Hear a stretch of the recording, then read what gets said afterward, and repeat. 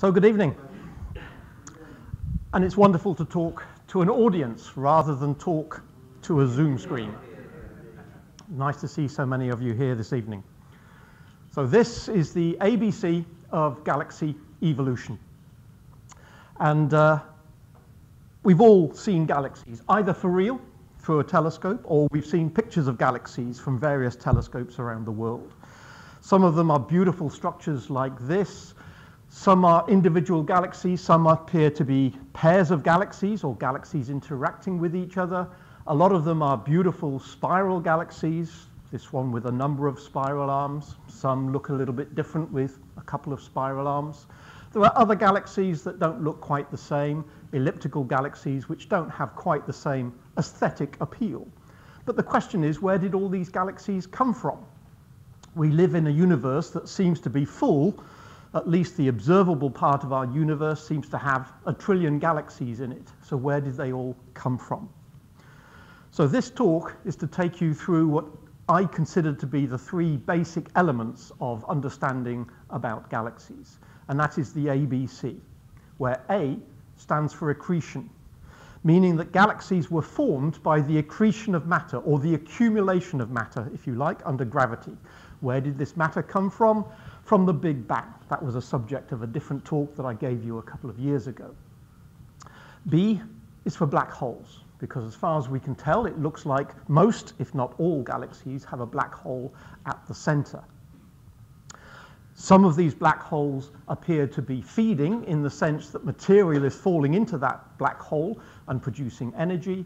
Some of these black holes are quiescent, i.e. quiet, like the one at the center of our Milky Way galaxy. That's the A and the B, and the C stands for collisions, because galaxies grow by collisions and mergers with other galaxies over a time period of many billions of years. So we're going to look at the A and the B and the C. Where does the story start? Well, all stories, of course, start at the beginning, and in this case, that means the beginning of everything, which I took you through a couple of years ago. I think it was 2019.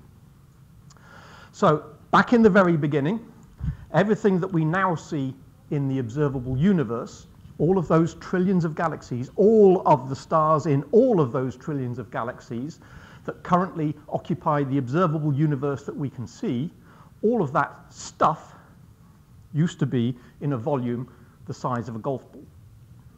Okay? And the golf ball was not completely uniform. There were little ripples, little undulations, little variations in density and temperature, and that's what I like to think of as the dimples in this cosmic golf ball. The universe expanded from this point of the Big Bang 13.8 billion years ago. The universe expanded and at some point turned transparent, and that's when the light of the early universe was released, and that light we now see as the cosmic microwave background. But that was an awful long time ago. When we look at the universe now, we see not a universe bathed in light, we see a few pockmarks of light. We see individual islands, we see galaxies, albeit a very large number of them, we see individual galaxies. So how did we go from a universe which was basically a soup of particles and light, how do we go from that to a universe full of galaxies? Well, essentially, all of our understanding of how the universe came to be is based on, yes, a few individuals thinking about it and trying to apply the rules of physics, but a lot of our understanding has come in the last few decades because of computer simulations. It's a very complex problem to say, how do we start from the Big Bang and how do we end up here now?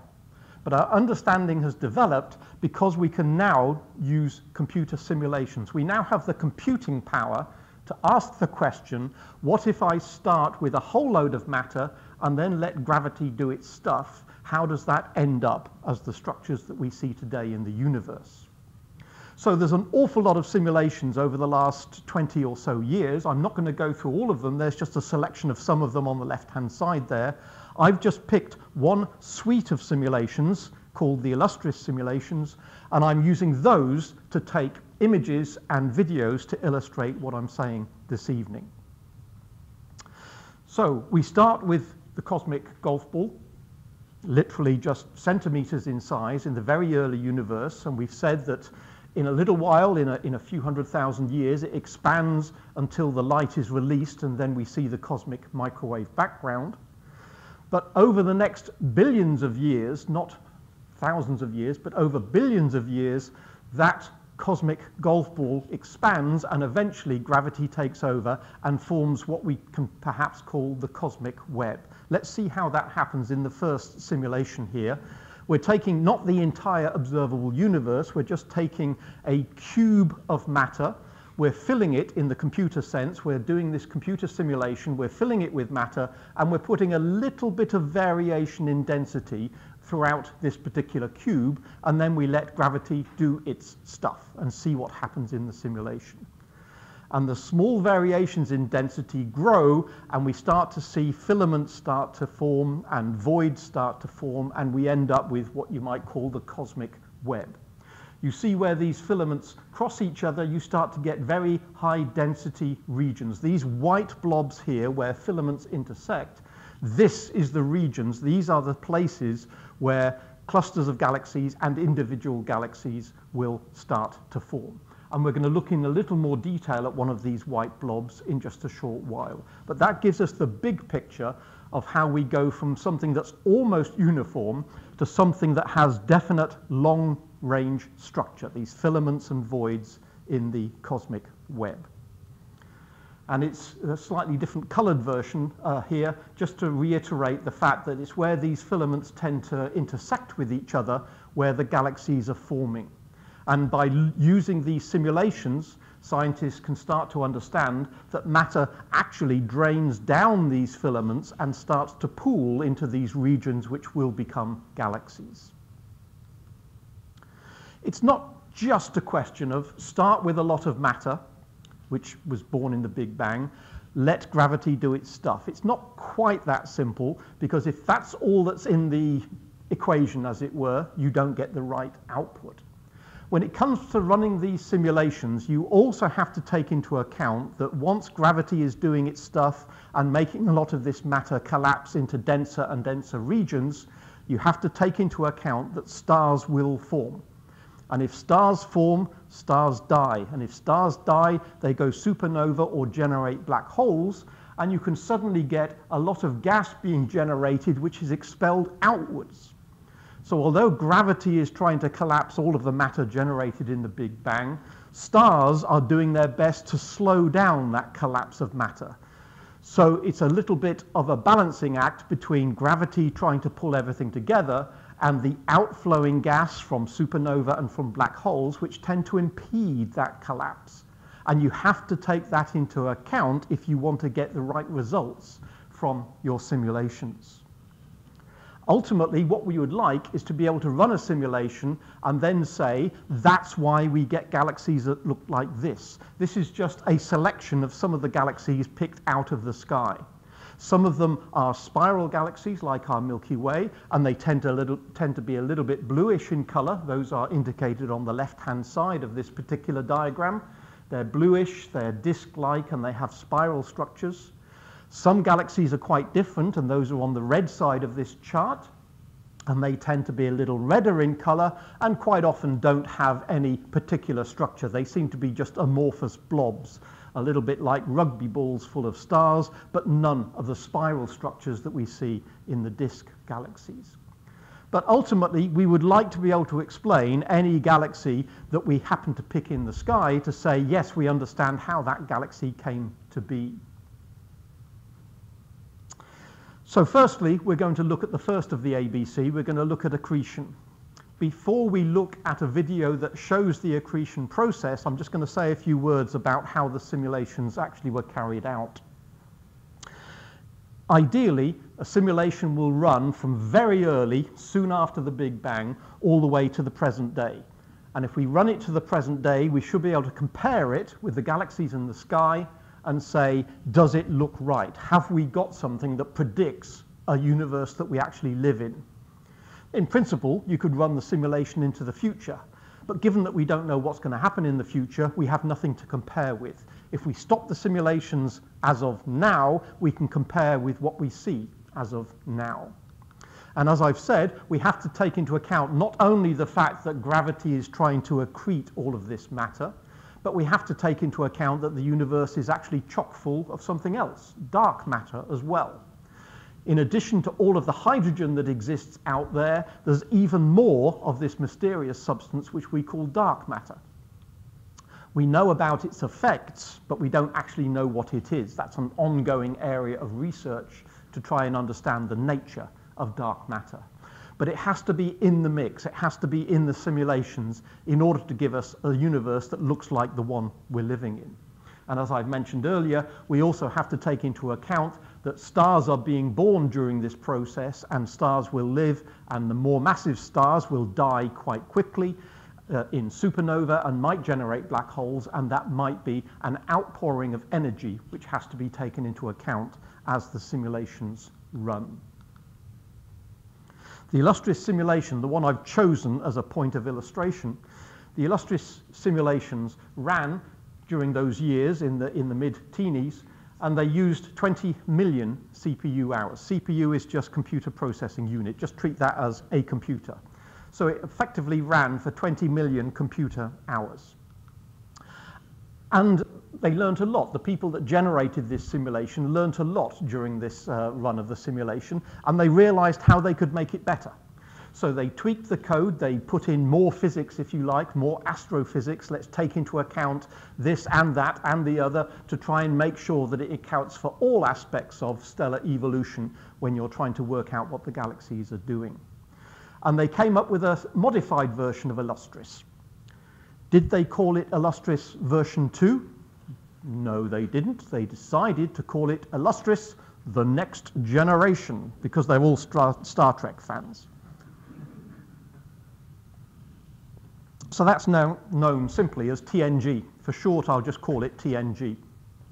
And if you want to see some of the images and some of the videos in the Illustris simulations, there's a web page link down the bottom there.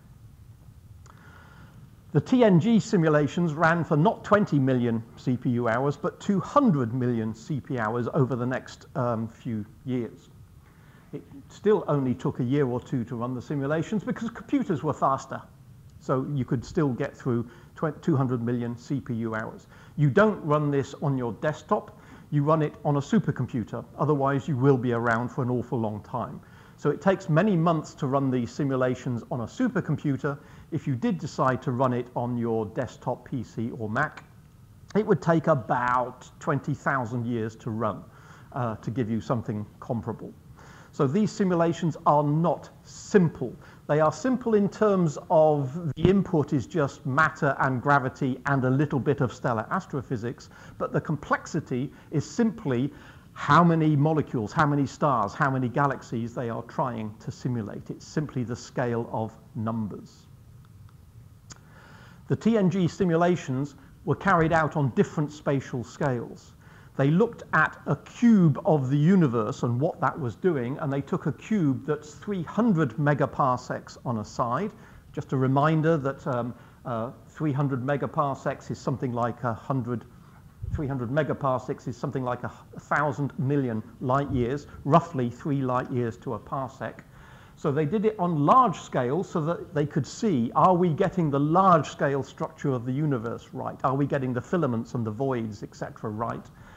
But to see detail as to what's going on where perhaps two filaments overlap or where there's a knot which is particularly dense and a lot of galaxies are being formed, they did calculations on a smaller scale of 50 megaparsecs, or about 150 million light years. And to make sure that they've got the whole structure right, they also did calculations on a scale which is intermediate. So TNG 50, TNG 100, TNG 300 refer to the size of the box in which the simulation was running. And again, just a reminder about light years and parsecs. 1 parsec is 3 and a bit light years, and amateur astronomers tend to prefer light years because it's sort of intuitive how far light travels in a year. But most astrophysics, well, virtually universally, astrophysicists work in parsecs rather than in light years. So just to remind ourselves, The Milky Way is something of order 150,000 light years across, so that's about 50 kiloparsecs. And in terms of the distance between galaxies, if we think of the distance between the Milky Way and Andromeda, that distance is about 2.5 million light years, or a little bit less than a megaparsec. So with parsecs, all you have to remember is the distance between stars is about a parsec, and the distance between galaxies is about a megaparsec. That's the sort of only yardstick you need to think about what's going on inside galaxies and what's going on between galaxies. So megaparsec, the distance between galaxies. That's really all you have to remember. So let's have a look at the first simulation to come out of TNG. So we're looking at where filaments have met. One of the white blobs in the blue simulation I showed you a few slides back, we're looking at where filaments are meeting. So a filament is coming down from the top, and a filament is coming in from the bottom, and a filament is coming in here. So we're looking at where filaments meet, and matter is streaming down those filaments and being collected or accumulating or accreting in this particular area. So let's run this simulation over a few billion years. More dense matter is shown as the brighter colors here. And so matter is streaming down from all of these directions, and it's starting to swirl like water going down a bath plug hole. And we're starting to see, you can see little blobs coming in. That didn't seem to want to attach itself. Another little bit is coming in. It is fairly chaotic. It is not a regular accumulation of matter. It's a very chaotic process. But you can see that it's starting to swirl, and you can start to see where the shape of spiral galaxies come from as matter streams into this area. Notice that the edges of this particular simulation are now getting rather dark, indicating that a lot of the matter that was in those regions has now been depleted because so much of it is now collecting or accreting in this central region, which is the size approximately of, let's say, roughly speaking, the Milky Way galaxy. So this might be a typical spiral galaxy in its early stages. The spiral arms are not very clearly developed in this particular one, but you can see how the spiral arms of a galaxy start to evolve. So that's what happens over a period of time as matter falls through these filaments, drains through these filaments in particular pockets, which become the accretion centers of what will ultimately be called a galaxy. The question is, do these galaxies look anything like the galaxies that we know exist in the sky? In the background here is a TNG 300, a large-scale simulation. It's been shown with the brightest regions, the densest regions shown as black rather than white, just so you can see the filamentary structure a little more clearly, perhaps. So on the largest scale, TNG 300 is telling us we've got what appears to be the filamentary structure of the web, approximately right. But if we zoom into little areas, as indicated by these little red squares, we see various things in the simulation. Do these look anything like the galaxies that we see in the sky, for instance? Well, we can do a quick spot check and say, well, here we have two galaxies close together, and I'm not sure if it shows up too well for you, but there are little tails on the galaxies because they're interacting with each other. Do these look like real galaxies? Well, for instance, we can pick out a real pair of galaxies which look very similar to this interacting pair here. And a rather distorted pair of galaxies here. Yes, we can find galaxies in the sky which look very similar to the ones in our simulation. Not all galaxies have this structure. Some galaxies have a rather amorphous structure. Perhaps there's a hint of shells of stars in this particular galaxy. Yes, we see those in the sky as well. So it looks like almost everything that comes out of these simulations in terms of different types of galaxies, yes, it looks like we can find examples in the sky which indicate that these simulations are telling us something useful. They are showing us the sort of galaxies that exist in our universe. If we produced a simulation of lots of galaxies which look nothing like the galaxies we see out there, then our simulations are not telling us something useful about our universe. At the resolution of TNG 300, this is the biggest scale simulation, we don't expect to see too much in the way of detail. If we want to see detail within a galaxy, we need to look at a smaller box so we can look at it in more detail. So if we look at what do we get out of the TNG 50, looking at 50 megaparsecs on a side, we see that we get loads of galaxies, including a whole load of disk galaxies, a whole load of spiral galaxies. On the left in color, that's indicating with the color scale where most of the hydrogen ends up when we make these galaxies after some 13.8 billion years after the Big Bang. And if we assume that, well, where the hydrogen is, that's probably where most of the stars are going to be made, and let's assume that stars are a particular brightness, we can say, well, if this is where the hydrogen is, then we can basically predict what would those galaxies actually look like in terms of what starlight would we expect to see from those galaxies. And these are effectively a family of a whole load of disk galaxies, a whole load of spiral galaxies that came out of the TNG 50 simulations. And we don't have to compare them individually with known galaxies.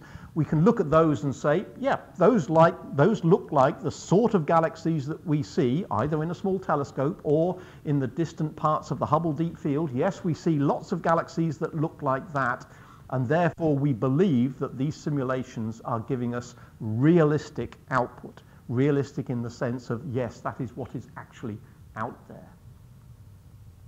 Not only does it generate lots of interesting looking spiral galaxies, it generates quite a few that have a mass of order 100 to 200 to 300 billion stars. Typical stars like our sun, for instance. In other words, roughly speaking, the same mass as our Milky Way, with the same number of stars as our Milky Way. And that is a fairly typical output of these simulations, and that is pretty much what the Milky Way looks like. Not necessarily exactly the same. Perhaps the spiral arms don't look identical, but it is certainly true the Milky Way looks something like that seen face on, and if we look at the Milky Way from the side, it is effectively a very thin disk with a little bit of a bulge in the middle, often described as two fried eggs back to back. That's one way of thinking of the morphology of the Milky Way. So these simulations do generate lots of different types of galaxies, quite a diverse range of galaxies. They seem to match what we have in the sky, and these simulations spit out lots of galaxies that look like the Milky Way. In other words, there's nothing particularly special about the Milky Way. We don't have to fudge the simulation in order to produce something that looks like the galaxy in which we live. So that, again, is quite promising. So that's how galaxies form. Accretion of matter from the Big Bang. The matter forms filaments and voids, and matter drains through these filaments into these little nodes, these areas where matter accumulates at the highest density. That's where stars switch on. That's where galaxies start to form. But the B of the ABC is what's going on at the center of galaxies. Supermassive meaning a black hole with the same mass of our sun, is what we would call a normal black hole or a stellar black hole. But supermassive means black holes that have a considerably higher mass than the sort of mass of our sun. And it appears that supermassive black holes exist at the heart of most, if not all, galaxies. We're not quite sure if every galaxy has one, but they seem to be quite common. Some black holes are very active in the sense that they are feeding. Matter is falling into these black holes and producing a huge amount of energy. In other galaxies, the black hole is not feeding. In other words, matter is not falling into the black hole, and the black hole is effectively dormant, a bit like a dormant volcano. And that's the situation with the black hole at the center of our Milky Way galaxy. So how do we know what lies at the center of a galaxy? You might think it's relatively easy for our Milky Way compared to more distant galaxies, but actually it's almost as difficult because there's so many stars between us and the center of our galaxy. There's so much dust, there's so much other stuff, we don't get a clear view of the center of our galaxy. So it's taken us a while to figure out what is in the middle of our galaxy. But a number of experiments have been done, a number of telescopes, especially those that work in the infrared, have looked at what's going on at the center of the galaxy. In infrared, you don't worry so much about the amount of dust and gas that's there that tends to scatter the light, so you get a more detailed view of what's happening. and people have been monitoring what stars are doing close to the center of the galaxy, and they found that the stars are in orbit about something that cannot be seen, something that appears to be invisible but must be massive enough to keep stars in orbit. So if it's massive but invisible, looks like it could be a black hole. This is the sort of experiment that's been done for quite a few years. They've mapped out the motion of stars. This is a tiny patch of sky centered around where we think the center of the Milky Way galaxy is, and they've monitored stars over a period of many years, observing how they move. And some of them are moving in quite distinct elliptical orbits, from which you can determine they all seem to be orbiting around one point, which is at the intersection of 0 and 0 here, a little dot right in the center. There is something that's holding all of those stars in their orbits. And just like from knowing that the Earth has a period of 1 year around the sun, you can work out what the mass of the sun must be. So if you look at these stars, you don't have to know anything about the star's mass. You can simply observe how long does it take those stars to go round this object. From that, you can work out what the mass of the object is. And by taking lots of stars, you can make sure that you're not making any errors. You can do it lots of times and average them all out. And you find the only thing consistent with all of those orbits of stars is the fact that something right at the center of our galaxy must have a mass of approximately 4 million solar masses. This symbol here on the right, capital M circle dot, that is the standard shorthand for the mass of our sun. There's nothing special about the mass of our sun. It's just a convenient unit. We don't want to have to keep using kilograms, so we're just going to use the mass of our sun as a unit. And the object that is holding all of these stars in orbit appears to have a mass of 4 million times the mass of our sun. And yet that object must be tiny. If it was big, the stars would keep banging into it, but they don't. They are orbiting around it, so the object itself must be tiny. It's been determined that the object that's holding these stars in orbit is certainly smaller than our solar system and might be a few light hours or so in size. In other words, probably smaller than the orbit of Pluto. So something smaller than our solar system, but it has a mass of millions of times the mass of our sun. And the only object we know that fits that criterion for very large mass and very small size is a black hole. And it's nothing special about the Milky Way in the sense that we now think there are black holes probably at the center of all galaxies. So if we could see the Milky Way from outside, we can't, of course. We're stuck inside the Milky Way, and so that picture is actually what the Milky Way looks like from the inside. But let's just imagine that we could step out of the Milky Way and imagine that's what the Milky Way looks like as seen from the side. Lurking at the center is a supermassive black hole. Hereafter, I'm just using the abbreviation SMBH. There's a supermassive black hole of 4 million solar masses. We can't see it in this picture, remember, because there's too much stuff in the way. We need to use rather special techniques to be able to see the orbits of these stars. But as I say, the Milky Way is not special because we've looked at other galaxies. We can't do this for galaxies a long way away, but some of the closer galaxies, we've started looking at them to see if we can see signs of a supermassive black hole in those galaxies. For instance, in Centaurus A, it's been determined that there's a supermassive black hole at the center with 100 million solar masses of mass there. So distinctly larger than the one at the center of our Milky Way galaxy. Let's have a think about what happens if you get too close to a black hole. If a star happens to get close to a black hole, it can get totally and utterly shredded. There was a black hole lurking there, which you probably didn't spot, but now the star has got a little bit too close. The tidal forces from the black hole have shredded it, and the sun is being pulled into the black hole. But again, just like water being emptied from a bathtub, the water can't all go down the plug hole at the same time, so it ends up circulating in what's called an accretion disk. As the matter is trying to get into the black hole, it's producing this disk of, in a sense, a sort of a waiting room of lots of matter the inside of which is getting sucked into the black hole. But meantime, all of this matter that is circulating around is getting very hot and is radiating a considerable amount of energy. In fact, black holes are a very good way of converting matter into energy. It's a very efficient process. Perhaps up to a third or a half of the matter gets converted into energy in this particular process. And also, we get these rather unusual jets coming out. They are not coming from inside the black hole, because by definition, nothing can come out of a black hole. A black hole, remember, is a region from which nothing can escape, not even light, which is why they're black. So energy can't be coming out of the black hole itself, but it can come from the region immediately around the black hole. So as well as having an accretion disk, it's sometimes observed that black holes can emit these jets.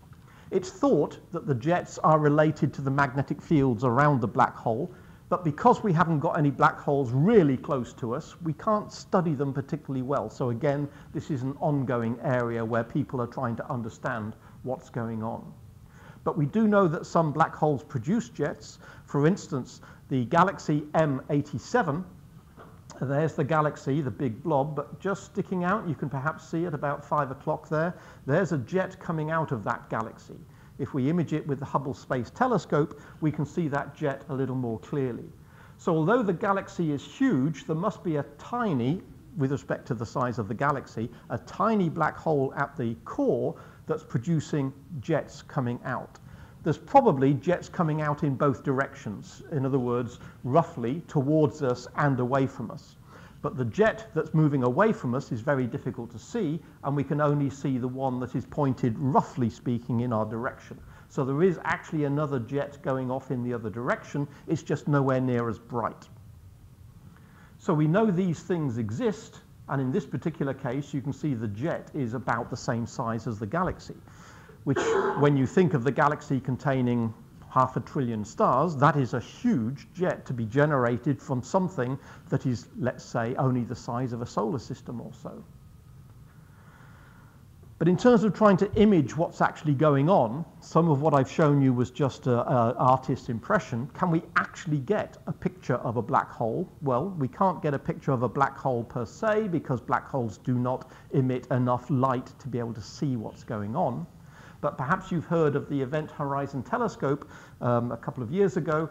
It was not strictly speaking a telescope, but lots of telescopes around the world were used in concert to actually produce something akin to a radio telescope about the size of the Earth itself. So all of these telescopes were looking at the same object at the same time. Then all of their data was collected together in order to give us the best possible image of a black hole.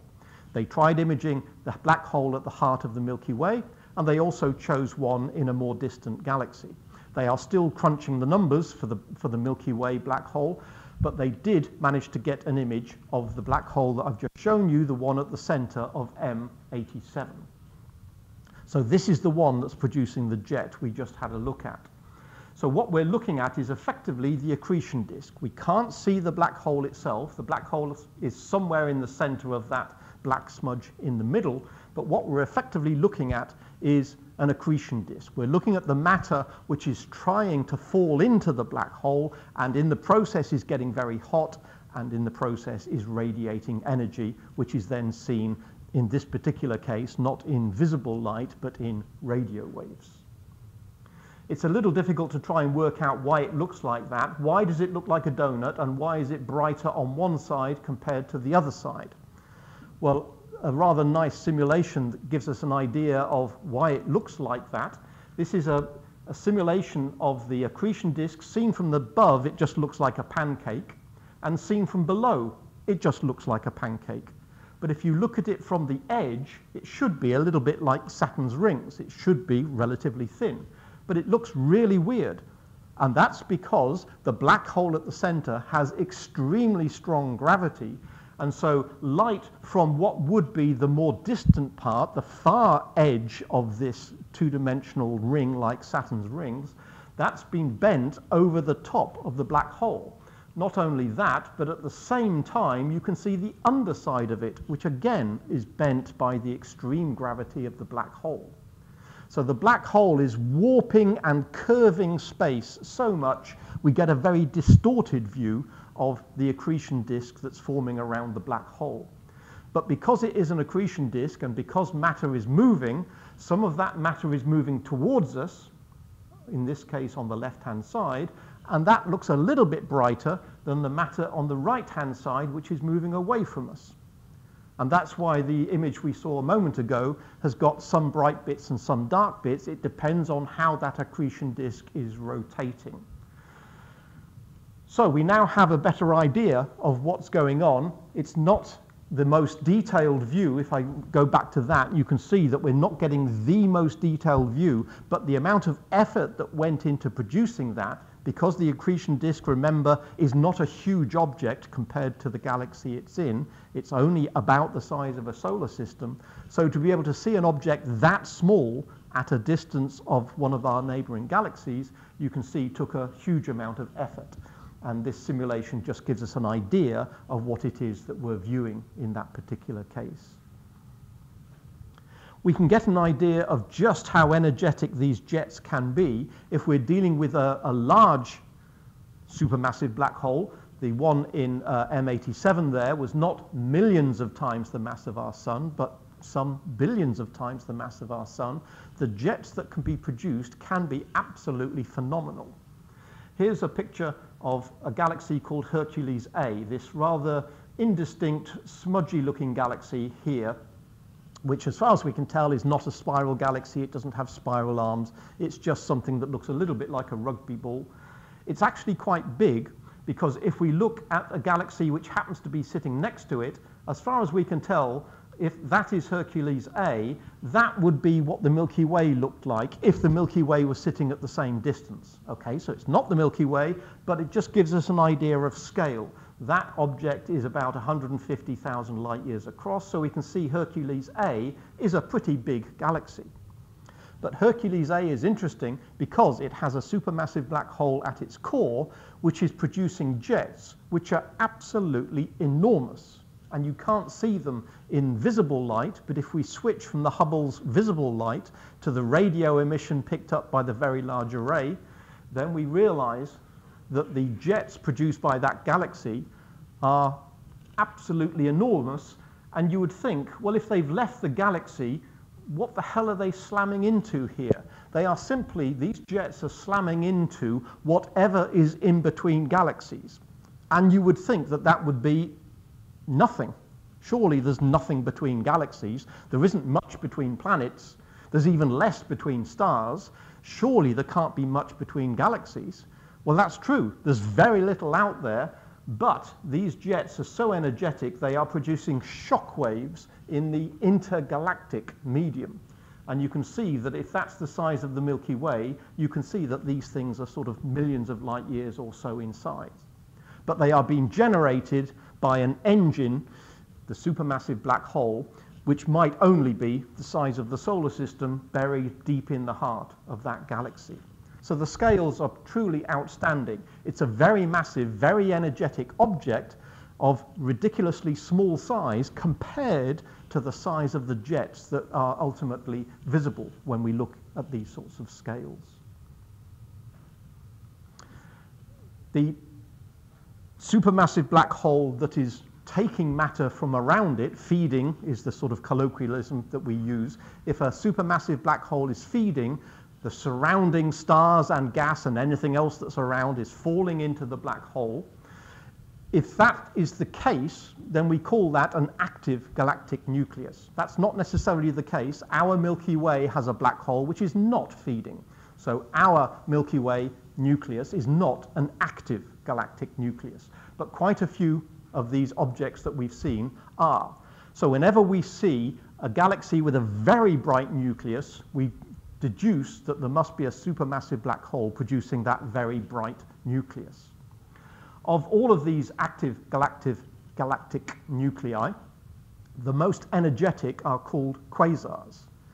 These were observed back in the 1960s or so and 70s. And they can produce so much radiation that they can be seen from literally billions of light years. We can have a quasar on the other side of the observable universe and it can still be seen. In a related talk, I tried doing this as a lockdown challenge, as it were. I tried imaging a quasar without using a telescope. This is just using my camera, the camera I use to take pictures of wildlife. And it is possible, okay, it's not particularly spectacular, and if we blow it up, there's not much there, but the light that produced this little speck was captured by the camera without using a telescope, and this object is 25 billion light years away. It's literally on the other side of the observable universe. The light that generated that image has taken 90% of the age of the universe to get to us. It's that far away. And yet it's bright enough to be picked up without a telescope because of the huge amount of energy that quasars spit out.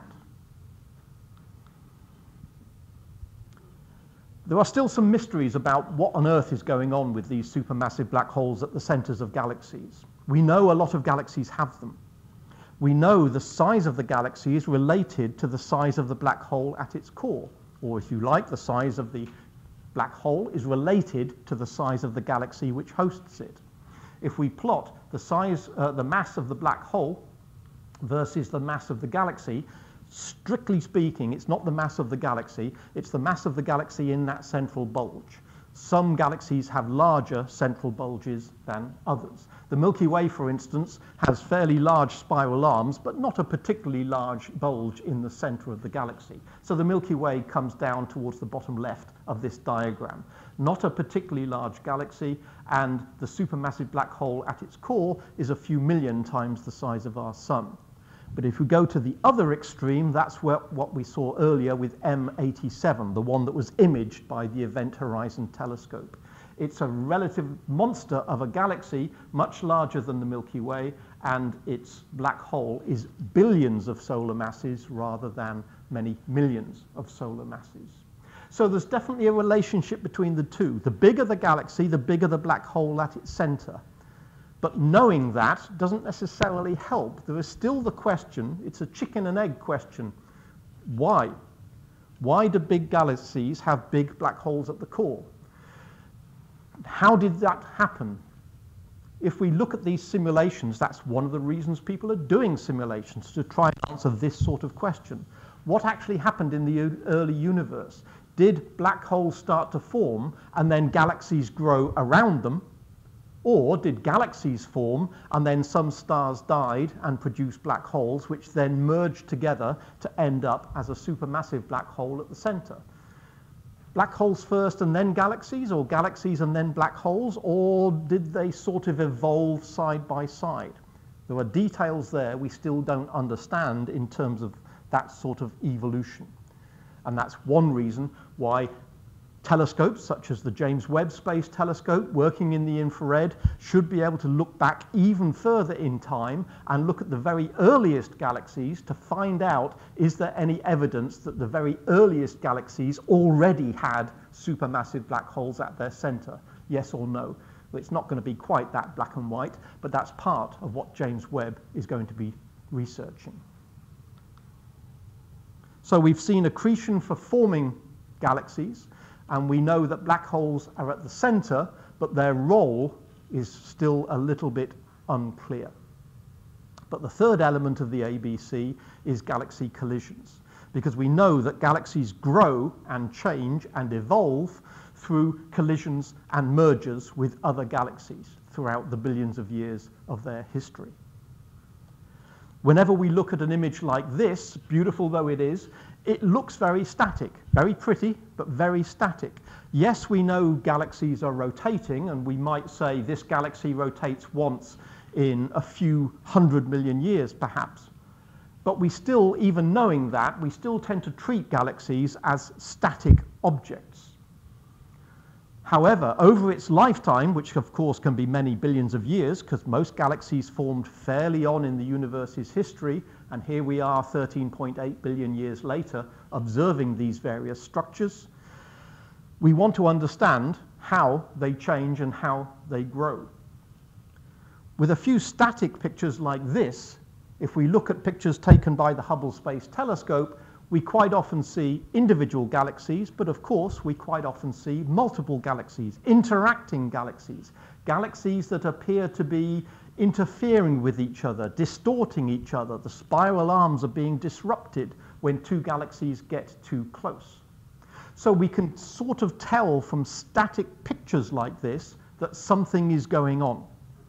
But we can't really tell how important galaxy collisions and galaxy mergers are just by looking at pictures. Even hundreds, even thousands of pictures don't tell us the full story.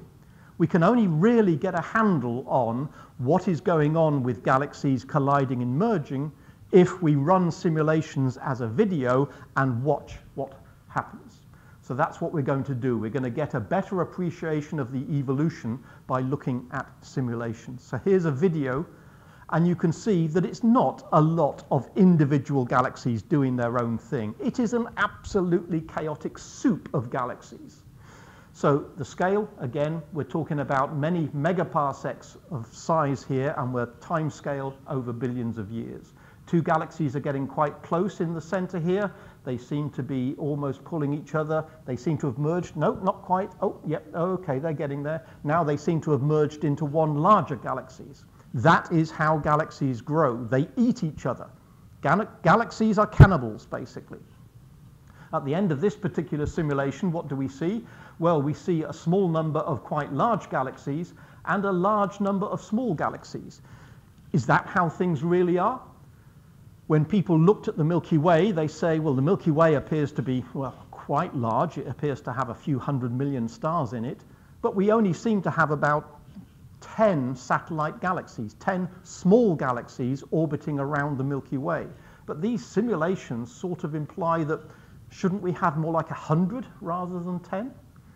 So maybe the simulations are wrong.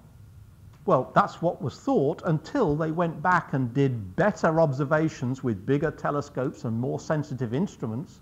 And now they realize that the Milky Way actually has more satellite galaxies than we first thought. It's not just 10 or so.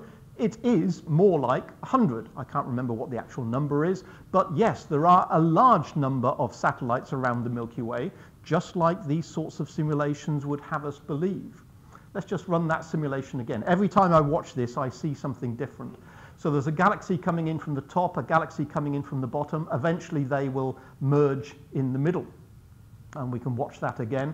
There's also other galaxies which are flying in from one side. We see this one, for instance. If you follow that one, if I can hold my red pointer still enough, you can see that gets completely shredded as it passes other galaxies.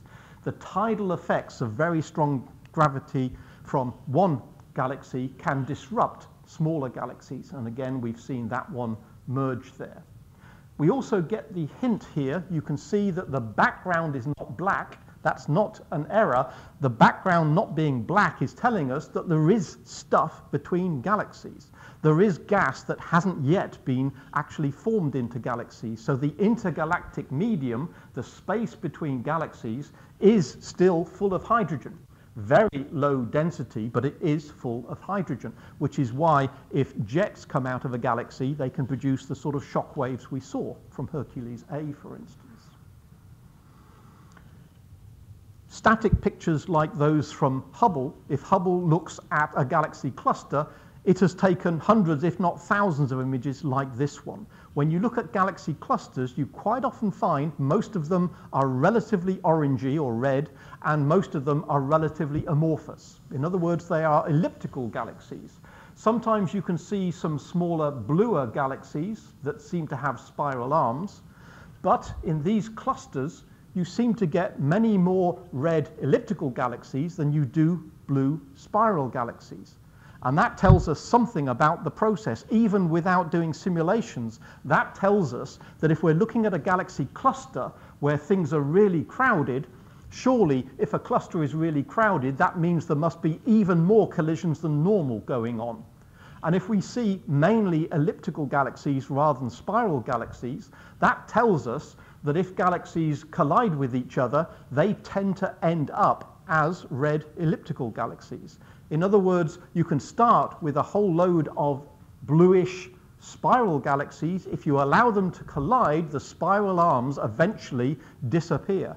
You can just about deduce that from lots of individual images like this, but also that's backed up by the simulations that I've been showing you. We can use that to get an idea of what will happen with the Andromeda Galaxy and the Milky Way galaxy.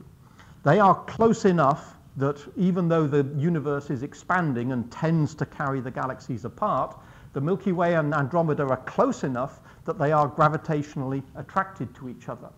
Triangulum galaxy isn't going to do much, but if we play this forward for a few billion years, we find that the Andromeda galaxy and the Milky Way galaxy are going to collide, and in doing so, they will both strip each other's spiral arms off, and you will end up with something that looks a little bit like an elliptical galaxy. And that, we think, is common to all such collisions. So here, the galaxies pass through each other at 4 billion years. No stars will collide, probably, when galaxies move through. A little bit while later, they will come back again, and the two will start to merge through each other once again, then through each other, and eventually they settle down after 5 or 6 billion years into an amorphous mess, which doesn't contain any spiral arms. Spiral structures generally don't survive galaxy collisions, so depending on the size of the galaxies. Yes, a galaxy can eat up smaller galaxies, but if large galaxies collide, they tend to disrupt each other to the point where you no longer end up with a spiral arm structure. That's M33 in the background watching as these two collide. If we think about what it would look like from our point of view, there's the Milky Way that we see, of course, from the inside, so we're looking at spiral arms from the inside, and there's the Andromeda Galaxy, a favorite target for many astrophotographers. That's what it looks like now. But if we fast forward a billion years, 1 giga-year, the Andromeda Galaxy will be a little bit closer. It'll still look pretty much the same, because that's still a little bit too far for the tidal effects of both galaxies to interfere with each other. So in 1 billion years, Andromeda will be larger, but look pretty much the same. In 3 and a bit billion years, the Andromeda Galaxy is looming on us, but still looks sort of the same in that we can still see spiral structure. It's getting a little bit distorted on one side compared to the other, because one side is a little bit closer to us than the other. But it's interesting to see what happens when we move forward a few 100 million years and the two galaxies pass through each other. There's so much space between the stars, it's very unlikely two stars will actually go bang into each other. Most of the stars will pass through, but the tidal effects, the gravity effects, will be felt throughout the galaxy. And because as they pass through each other, the gravity from one galaxy is going to be tugging on the other, it's almost certainly going to disrupt all of the hydrogen gas that's in both of the galaxies. So it may not harm any of the stars, but it is almost certainly going to make the hydrogen clouds start to collapse and produce new stars. So what we're seeing here, these pink regions, they're a bit of a mess, but pink is effectively telling us we are getting new star formation. So as well as the two galaxies passing through each other, it's going to stimulate new star formation.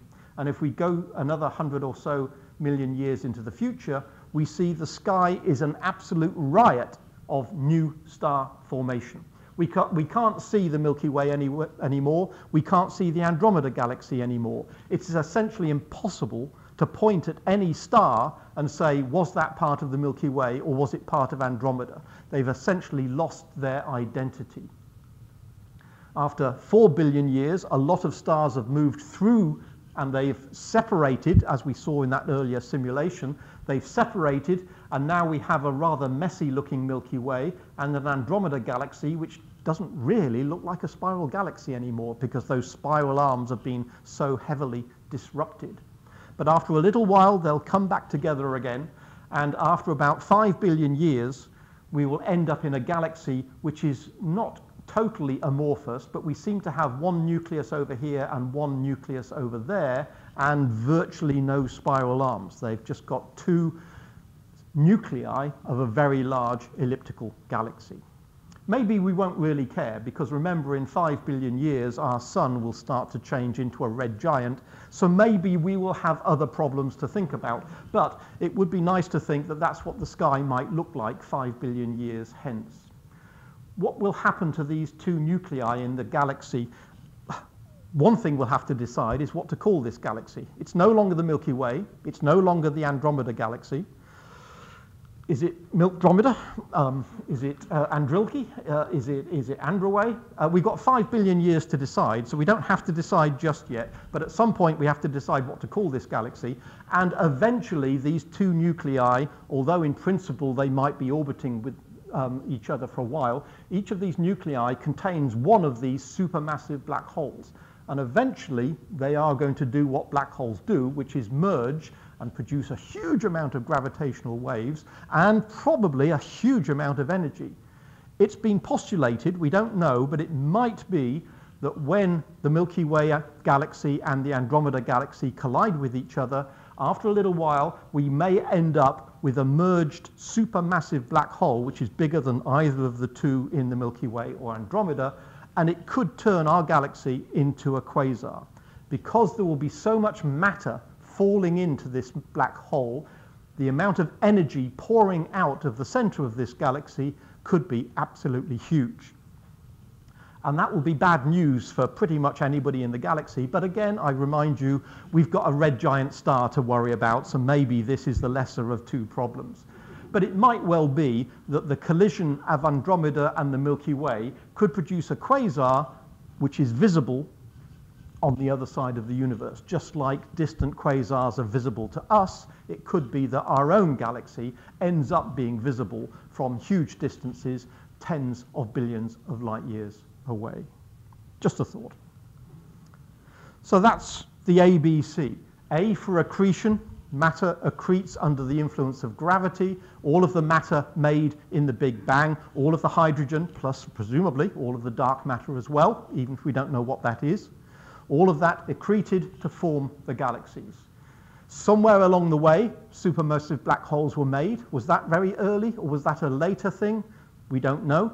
We need to look at some of the earlier galaxies and run these simulations very carefully to try and work out, have black holes been there all the time, or are they a recent addition?